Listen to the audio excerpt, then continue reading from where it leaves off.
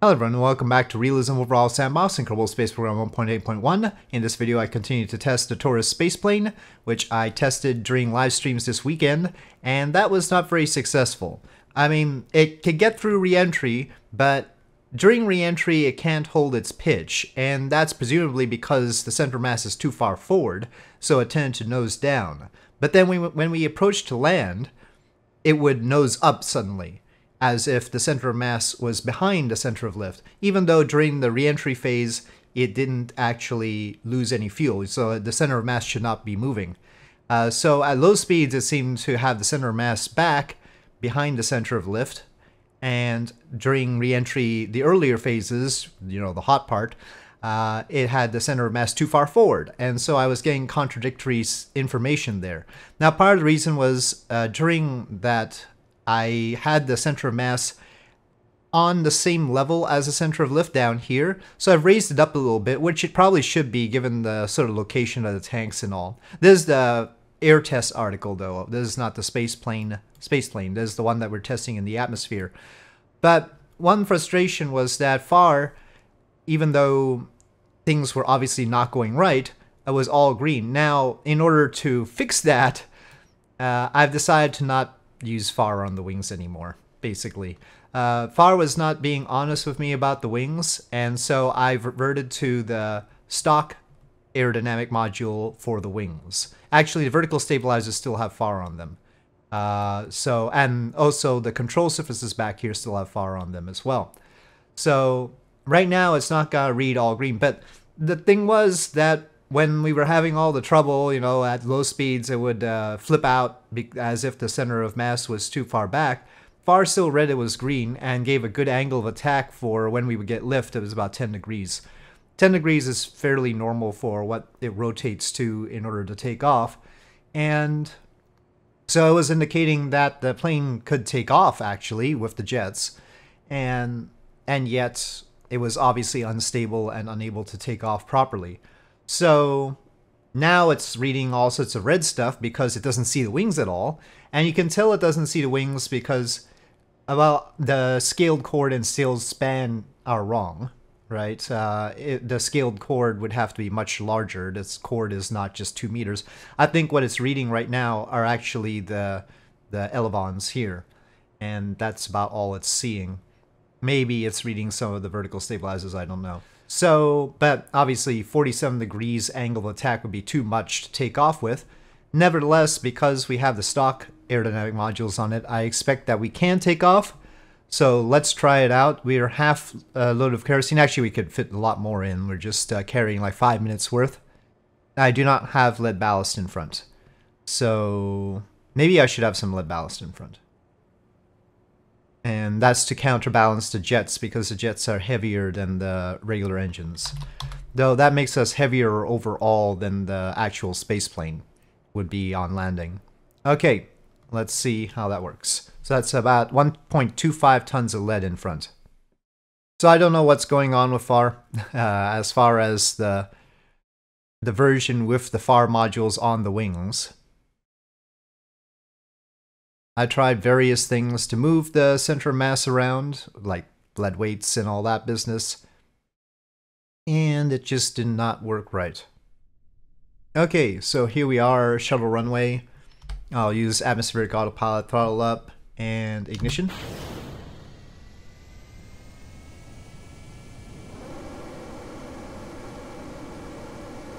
The jets do not quite provide a thrust-to-weight ratio of 1. If they did, this would be rather easy to take off with. So we need to keep the jets under a thrust-to-weight ratio of 1. Okay, see, now it takes off quite normally. That was a little bit fast, but I probably could have rotated earlier. Now we need to conserve the fuel, because otherwise we'll run out. One reason why the shuttle was more of a flying brick, though not as bad as lifting body planes, is that it was very tall, right? So this is much shorter than the shuttle, using very similar relative wing area, so it is lighter. So we're expecting a lower landing speed. So, parallel with the runway, We'll just level out here. Now it's flying okay. Now I'm aware, of course, that the shuttle is, you know, generally aerodynamically unstable and requires fly-by-wire, but we are using fly-by-wire, right? That's what atmospheric autopilot is.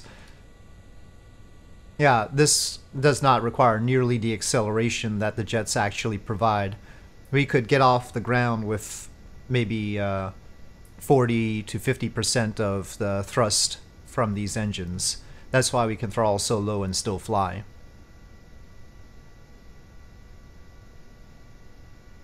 We've got it with fighter jet kind of thrust here.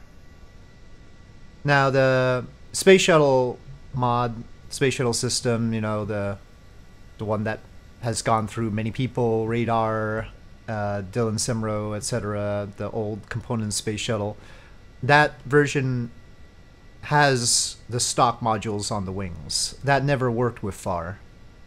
And one reason it never worked with FAR, we'll just try and glide in here. One reason that didn't work with FAR is that FAR only reads the wings on the left side of the x-axis. It's one of those weird peculiarities. So you have to make sure to flip the right wing over, and that's the only way FAR will read it. Otherwise, you'll get a significant roll moment to one side because FAR is only reading one of the wings. But still, judging from the way FAR was handling this, it does not look like that is the only problem. That might not have been the only problem there. We're coming in a little bit fast. We would need some air brakes if we approached like this. But I'll try and skirt over the runway a little bit. I don't usually use a whole lot of rudder because it's a twist rudder joystick. I don't have rudder pedals, so the rudder is always awkward to use, so I tend to roll more. Anyway, I'm trying to see what the actual landing speed is, so I'm just sort of hovering over it and seeing where I lose lift.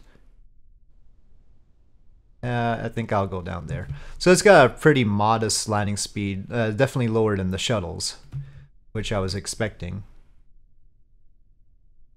I didn't want to keep trying that out because we'd run out of runway.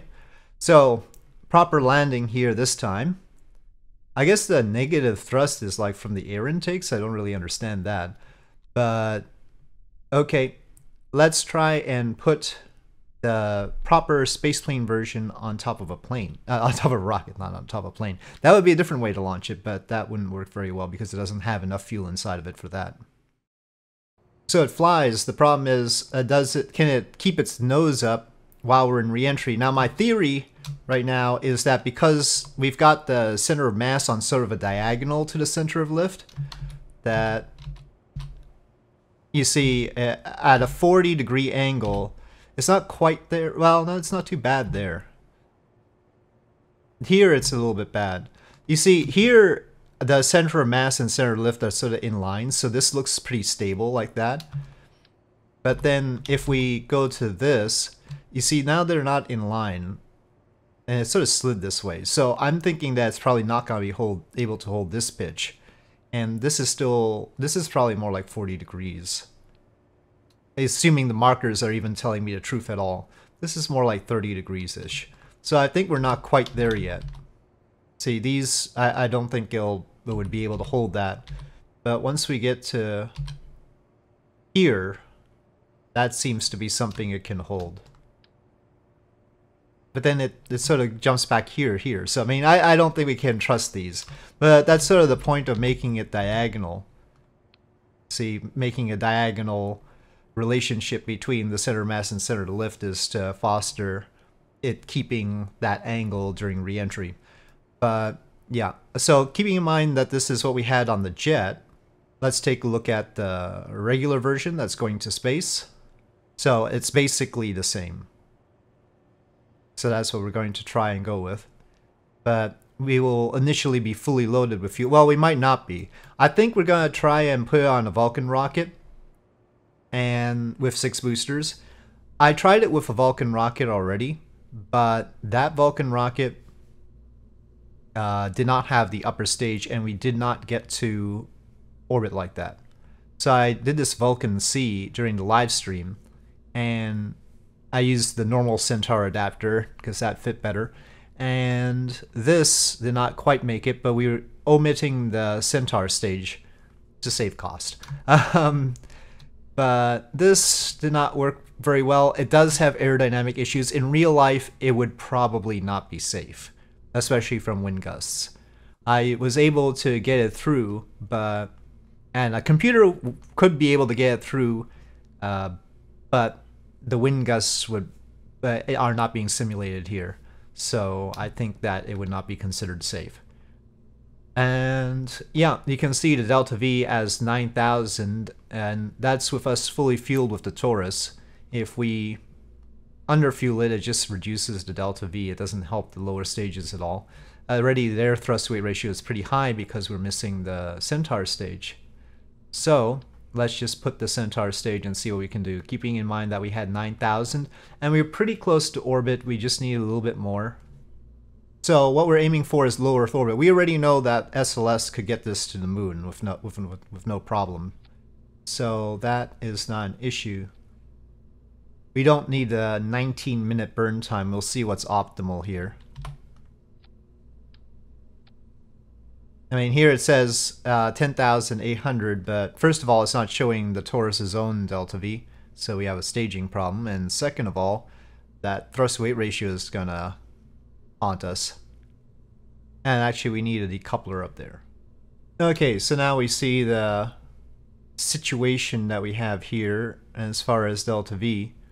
I wonder why it's got 1,543. Seems a little bit low. Don't tell me we're carrying some lead in here. No. Oh, because the wings have reverted to the non-FAR masses. I'll have to review what the... FAR actually made the wings lighter than I initially made them. Which is nice of it.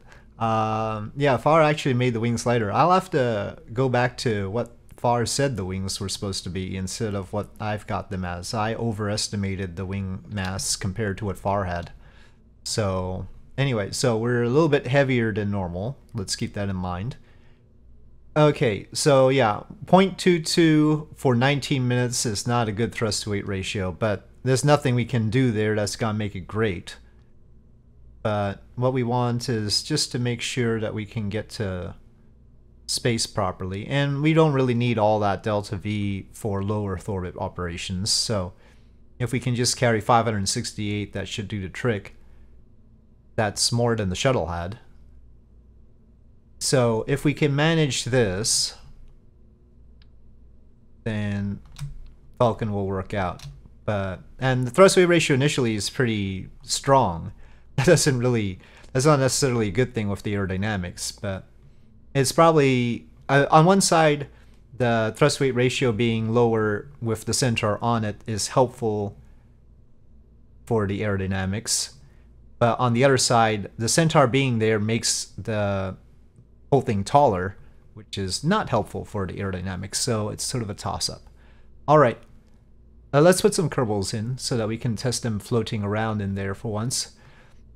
I noticed during the live stream that I accidentally messed up the normals on the back of it, and so it's possible to look through it. This back panel seems to be wrong, so I'll have to fix that, but that's still an issue. Okay, let us launch. Okay, so we have to be careful about how we launch this. I'm gonna have to keep fairly close to the prograde vector. SAS on, throttle up, ignition. We're launching from Kourou, by the way. And that is because somebody mentioned potentially using this to service the James Webb Space Telescope. And I don't know if that's possible. That would require SLS. We can't do that on this. Hubble we could do on this, but not James Webb. And so I launched a James Webb. I wonder if it's still up there somewhere, right? Unfortunately, it's basically in solar orbit. There it is, James Webb Space Telescope. Yeah, it's in solar orbit though. So it's not easy to get to.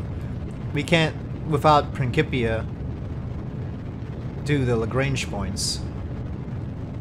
So I'm gonna try and keep the pitch to half of its range. We're gonna go pretty steeply initially, but that's fine for the Centaur. Far, even though it doesn't read the wings, is still managing the atmosphere. The atmosphere is fundamentally changed from the stock atmosphere, and how going through transonic works is fundamentally changed, so it's much nicer with Realism Overhaul. Okay, separation. That's always a bit iffy, but I don't want to put separatrons on those. I know if you put the decouplers in a certain position, it'll knock off a little bit better, but I'm worried about the bottom ends knocking the engine, so we would just like them to have a more vigorous release. Here, it's a question of how high do we need to go to let the Centaur finish its work. Okay, separation and ignition. The Centaur is still not going to get to orbit, if that's true. Did it top off? Oh, we topped off the Taurus. We weren't supposed to top off the Taurus. We were supposed to have a partially filled Taurus. And separation and ignition.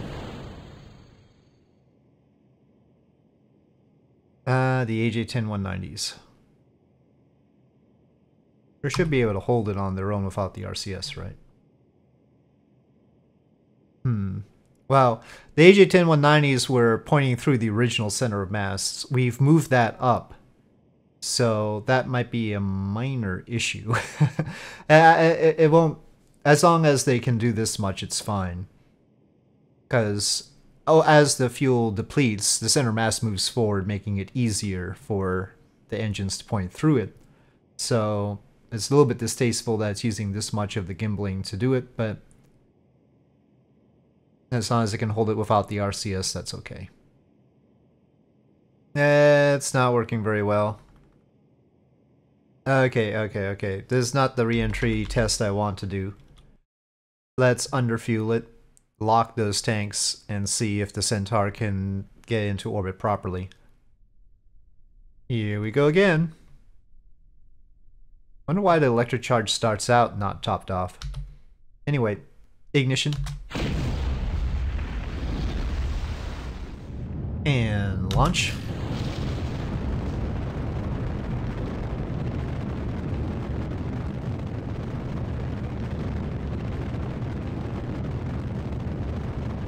Obviously, getting to orbit from Kourou is easier than normal, but we're trying to pack enough spare delta V that it wouldn't matter either way.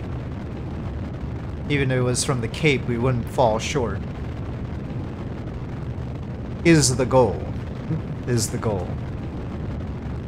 Oh, I'm slower turning this time than previously.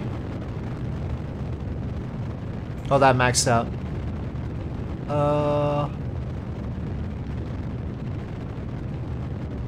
Phew. That was close. And booster set.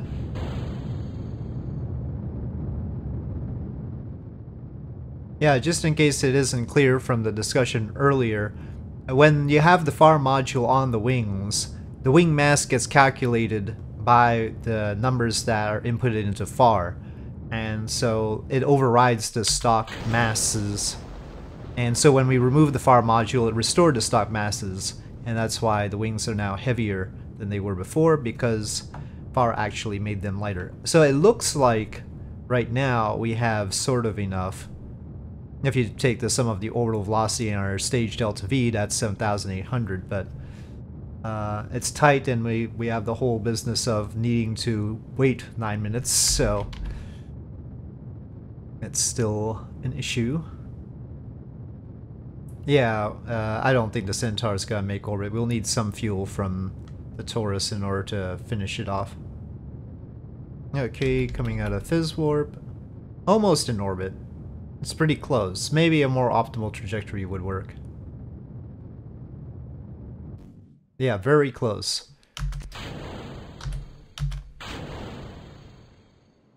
A slightly lower trajectory would do. We overshot just a little bit. So the Centaur gets disposed of, and we get to orbit. I wanted to get into a standard 1.5 hour orbit. But our periapsis is pretty close to where we want to deorbit, so we have to be careful. And I'm expecting more drag out of this than the shuttle gets, so I'll go with 30 kilometers. Well, okay, 28, that's fine. Alright, let's see about reentry. Can it hold its nose up a little bit better than last time? Or was my attempt... Oh, I forgot the fuel cells again. I mean, it should be able to do one orbit without the fuel cell on, but... not a whole lot more than that, actually. Okay, we are in the atmosphere, but nothing serious is going to happen for a while. Now, it does occur to me that I used the deorbit location for the Cape, but we actually took off from Kourou. So, we're probably going to fall short as a result of that. The Cape is here. I should have waited longer in order to do the deorbit burn, in order to reach Kourou. Hopefully we'll at least get to land.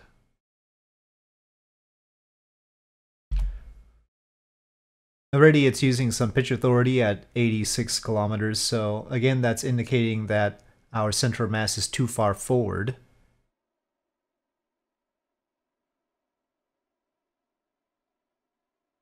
In order to hold a 40 degree pitch, I mean. We'll see what it ends up being able to hold as we are getting into daylight here. Okay, we're basically maxed out on pitch at 74 kilometers. But still holding 40 degrees. So it's better, I think. I increased the heat tolerance on the engines. They were at like 800 degrees Kelvin. I gave them 1200 degrees Kelvin. But really it's a matter of thermal conductivity. The body is somehow conducting heat to them more than it should. The heat tolerance on this matches the heat tolerance on the space shuttle, which I had set based on the fact that the space shuttle has to be able to survive, basically. So I set it to where the space shuttle has some overheating but survives. And if you take it in on the wrong trajectory, it will have parts explode due to overheating. And based on that, we have the same heat tolerance on this because it is using the same heat tiles system. If you have better heat tiles, it would have better heat shielding. The actual numbers used for heat shielding, the temperatures seem really high compared to what the temperatures these tiles should be able to withstand are. But you have to go with what actually works based on the fact that the space shuttle actually was able to re-enter, right? So, yeah. What can I say? Yeah, it's still almost got a 40 degree pitch, but we are still maxed out. We would like it to be able to hold that 40 degree pitch without even using the RCS much. Unless we can do that, it won't be able to do any of the energy management rolling, the S-turns, or any of that business. If it's using all of its RCS authority just to hold its nose up, that's no good. Yeah, I'm worried about falling short here. Oddly enough, if we let it drop its nose, we might be in a better situation so that we get more lift that way. Right now, 40 degrees is high drag. Let's see what the neutral pitch is. We're a little bit slower now, after all. And we've gone up a little bit, too. Yeah, so it seems to be able to do 31 without using the RCS at all. You can see that. So this is more like what we want to see out of it at 40 degree pitch. And so we need to move the center of mass a little bit further back. And one reason we want to see it be able to hold that at 40 degree pitch is not so much for low Earth orbit. Obviously it's been able to survive at lower pitch in low Earth orbit. The issue is that we need to be able to come back from the moon, and there we need as much drag as possible. So we can't risk having extra lift there. We need to make sure that it can come in, maybe even at a 60 degree angle would be good. We need to have it come in more like a pod than necessarily like a shuttle. We didn't actually test Jeb and Bob floating in the cabin or anything. Need to make sure to do that, just in case there's a collider in the wrong place or something. Okay, we're getting out of the flame effects. Decided it was safe to use Fizz Warp. We're at 52 kilometers. Still over water. And slowing down rapidly. Can we get to Columbia? I don't think so. I might drop our nose down a bit to see if we can glide more.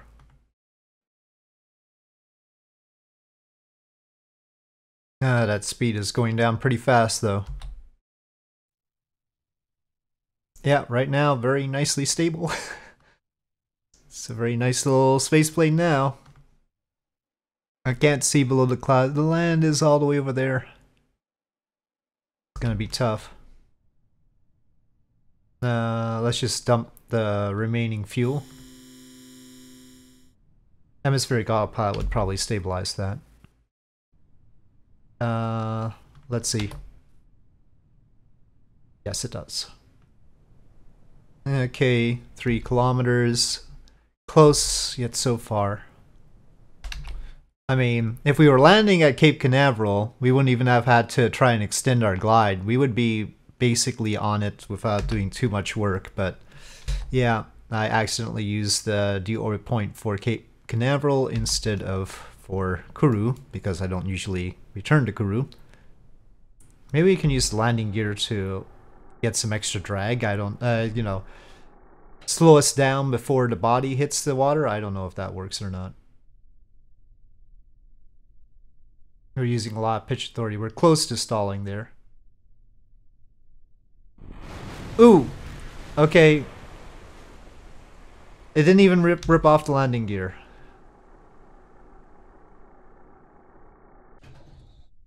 Alright, well, feel like we're slowly sinking, but still. Yes, we have splashdown, so it could land. It could land. We have some improvements to make, but there you have it. It can launch on Vulcan, and that, I mean, in real life, the gusts would probably cause a problem. And alright, we'll have, not EVA. We can't do an EVA with the pass-through stuff. And, oh, look, it is flooding. Okay, leave seat. Sure, that works out very well. Okay. Can actually walk around inside because this isn't space. Actually, that causes problems. This big head can barely get through the seats. Oh. Oh, is he stuck on something? Hop.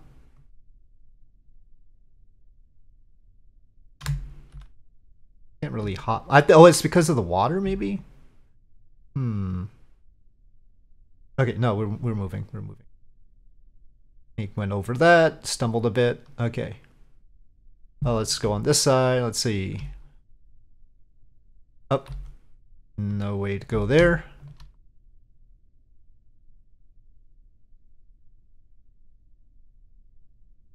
Okay. Can climb on it, though. Technically, he's partly underwater.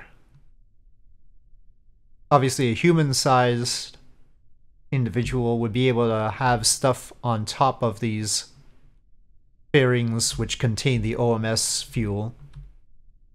And we could carry some packages on top there. Even though it's not great that it's a sort of curved surface. Could have something. Open hatch. Oh, wait. Is there a particular... From this distance we can open hatch. Interesting. Well, we don't want him to go swimming, though. Let's close hatch and make sure that can't go through, right? Bumps into it. Anyway, floating around inside is more of a challenge in terms of checking out the colliders. Walking around isn't great. But anyway, in principle, it works. So, yeah. There you have it, the Taurus spaceplane. And we'll keep working on it. So thank you for watching. I hope you enjoyed this video. If you did, please do press like. If you have any comments or suggestions, please leave them in the comment section below, and I'll see you next time.